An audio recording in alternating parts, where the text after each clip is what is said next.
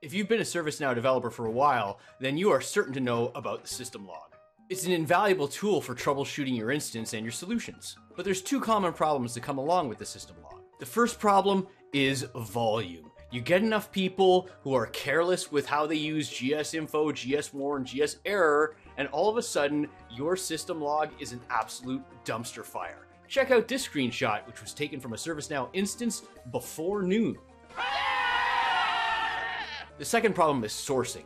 It's one thing to put information into your system log, but it's quite another to take a random entry from your system log and figure out what actually produced that log record. That's why you'll frequently see people embed information about the triggering mechanism into their log statements so that when they're in their system logs, they can easily see the source of what triggered. Now recently, ServiceNow has created a new property on the syslog table called context map. You can go to the syslog table and add it to the form. I've tested the context map against many of the objects ServiceNow runs script from, and I'm convinced that context map does a great job of eliminating the two traditional problems of the system log. By giving you exquisite information about how an entry got into the system log, it will enable you to deconstruct the red hot dumpster fires that your system logs have become over time. So check out this entry to the system log. The first thing I noticed about this is that it shows me who's logged in and if they're impersonating and what's the net result for the user. In this case, I wasn't impersonating anybody,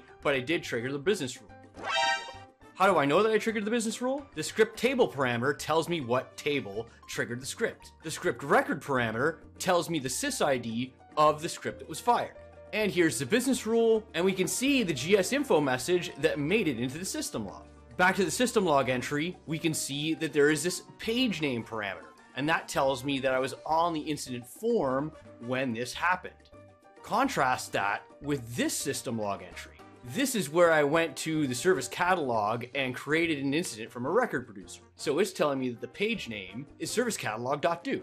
Going even further, it tells me that I was impersonating Able Tutor when I did it. Now the session ID parameter here can tell you the sys of any logged in user records you have here. And the txid property is really handy if you want to go deeper into the logs. That's what happens when you see this show log entries, and you come to this form to search through the node logs. You would search with the txid parameter in the message field.